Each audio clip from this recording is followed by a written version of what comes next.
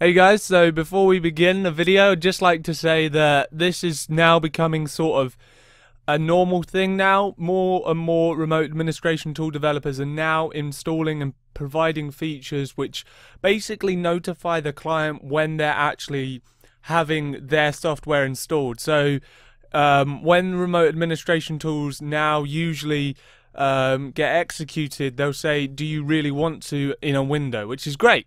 So I'm happy for that.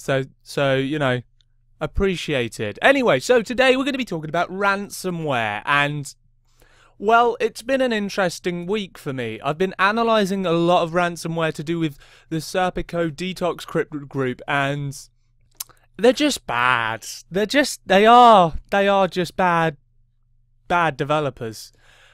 So basically, if you don't know already, Serpico or DetoxCrypt basically is a ransomware variant.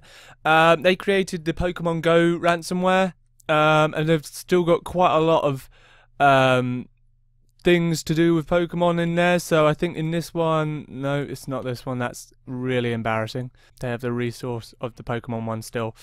And basically, their most recent one, it's built into 3 bits. So we've got the actual encryption. This is the initial one here, document. So if I just show this, so this is the initial starting point, and then we've got taskmanager.exe and serpico.exe.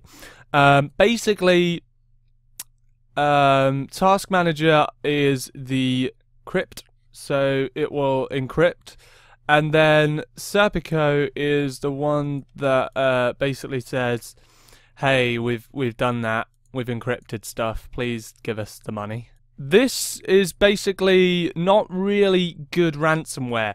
As we can see here, we're using the Rinsdale managed algorithm. We're using that, and we're getting the key and the IV, right? So we're not using public key cryptography, but they do reference that quite a lot in their work, and I don't really understand why.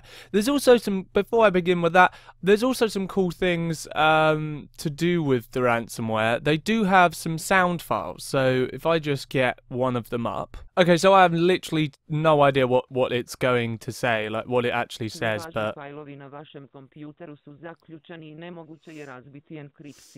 Ako želite fajlove nazad, I think that's a crypto. If you're Croatian or you know someone who's Croatian, that'd be great if they could say something about what this actually says. javite se na priloženi mail. Napomena. Nemojte brisati ovaj program jer će biti potreban da bi vratili fajlove. Dobit ćete na mail upute i ključ koji ćete unijeti. Nakon toga svi vaši fajlovi bit će vraćeni 100%. Ako pokušate očistiti ovaj program ili sami popraviti situaciju, moguće je da zauvijek oštetite i izgubite vaše fajlove. Otkupnina iznosi 50 € ukoliko se javite odmah. Svaki idući dan otkupnina se povećava za još 50 €. Požurite. Javite se na mail. Ugodan dan. Haven't got a clue. Haven't got a single clue what that says. So basically, yeah, they set the background as this. It's Croatian from what I know, which isn't that much to be honest. And it's Motox 2016. The interesting thing is every CC they have, CNC, that command and control, is using 00 web hosts. So they don't even really buy any infrastructure. They seem to be not really that sophisticated, to be honest. Or maybe they just can't be bothered, but to be honest, it's not a great idea to use 00 web hosts because your CPU limit can be reached, just saying. So let's see if it's still going. So here we can see we've got the CPU limit reached. If we just to go on that again, because I didn't actually show that here. So there is a generate folder with index. Put that in. And we get the CPU limit reached URL, which is great. So, you know, that no one else can really get the key or anything, and there's exceptions, which means it's kind of a bit broken and always has been. And why are they using 00 web hosts still? I have no idea. So I analysed the Pokemon Go ransomware earlier this week, but I've been given more samples. Thank you to Malware Hunter team, and I just want to say that it's pretty bad, everything about this. We've got statically named, so here it's pretty easy for an antivirus to sort of see that. Serpico, they've got the same sort of way of encrypting as well. So in the Pokemon Go one, because of bg.jpg, they actually have JPG in their extension list, so they want to not do that. So if you have a file named bg in something, like named something which includes bg, it just won't do it. It won't encrypt it whatsoever. So that's an interesting thing. So they hold the this isn't actually the key though. This is the IV, the initialization vector that they're holding here. The actual key is generated by going to their generate index and sending over the initialization vector. So if we go to the start of here and go to the entry points. Or one thing to note as well is that Task Manager, they're using obfuscated professional evaluation, which is fantastic. Yeah, let's go to the main entry point. Okay, so yeah. So we've got obviously background workers. So the first thing, obviously, we just go through the drives. I've said this in my Pokemon Go article, but yeah. So here we can see we're generating 16 for the initialization vector, and then we're requesting for the key. We're also providing some information. So public key, user, machine.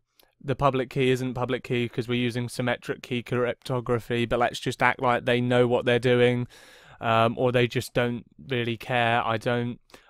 So I've also got Mac. They implemented that before, no, sorry, after Pokemon Go ransomware. That one didn't have a Mac parameter, but they have kept the same user agent as well, which is interesting. It's statically set, which is pretty useless, to be honest.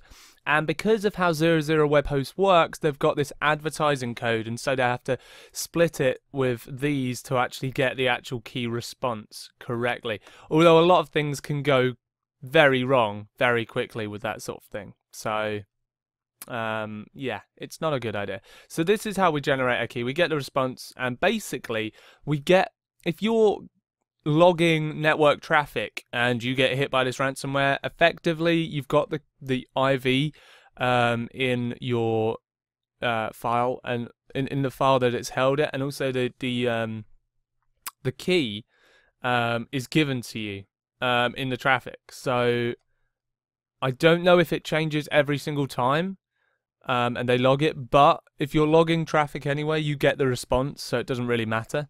I'll give a little look at the traffic in a moment. It's not that good, actually. It's not that interesting. It's simply just got the response. It also checks to SQL. I'm not really sure why it looks for services with SQL and stop them, but if anyone can bring that light to me, that'd be great. And it also saves, or sorry, does a screenshot and sends it over in the complete. So this is the complete. We send over the base64 image, which is string 4, and we send it over and say it's complete, basically, with correctly encrypted everyone's files. Fantastic. So yeah, that is the basics of it. It's a really bad piece of ransomware. So basically, I'm just going to show some traffic that was executed in a sandbox. It's not that hard to see, really. It's just basically the generate one. The complete one obviously didn't finish. It didn't send it. So basically, we have got a public key, and we get to see the public key, which isn't the public key, it's the initialization vector. We also get some other interesting things as well. To be honest, these all really don't really matter at all. It's really and this doesn't either, to be honest, because this will be logged down on the actual machine. The most interesting part is the response, where we get you see why now it needed that limiter, that splitter there, because it's got that code. But anyway, this is the actual key that you need to decrypt your files if you essentially have been hit by this. I don't know if it changes every single time. All of their command and control centers always go down when I try and look at that sort of thing, and so I can't test, but I essentially think it's working with an algorithm that essentially you don't need to. Every time you enter the initialization vector to them with the same information, it will give you the same key. So if you can just give the same, I don't think there's any limiting at all. So, well, I wouldn't assume. So Hopefully someone gets some of the code that's available on this web server. It's on 00 web host, so I hope so. But anyway, yeah. That is the end of this. I just wanted to give a brief overview on some ransomware that I've recently found. I know it's .NET and everything, but I'm moving away from HF sort of stuff at the moment, more venturing into other areas as well. Hopefully you enjoy it, and I'll see you guys in the next video, hopefully soon. See you in a bit, guys.